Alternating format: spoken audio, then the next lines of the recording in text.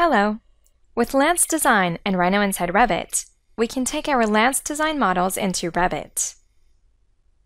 We can save our grasshopper definitions in this area so that we don't need to load them every time we open a model inside Revit.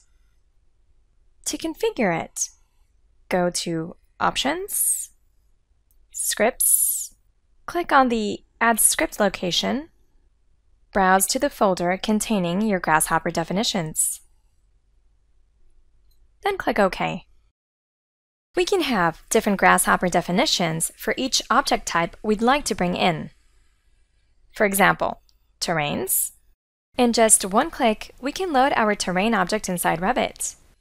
All the parameters previously defined in landsdesign for this object can now be accessed in Revit. For example, holes, fills, name, and so forth. Landsdesign terrain divisions can be read as Revit's subregions.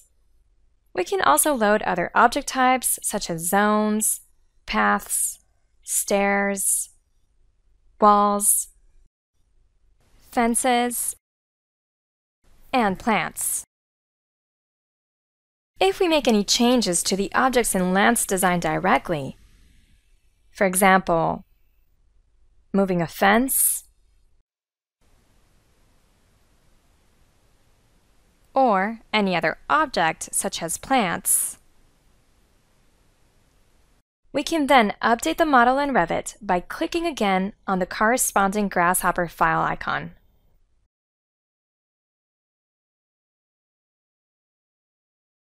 Feel free to try it out. Landsdesign. And now, inside Revit.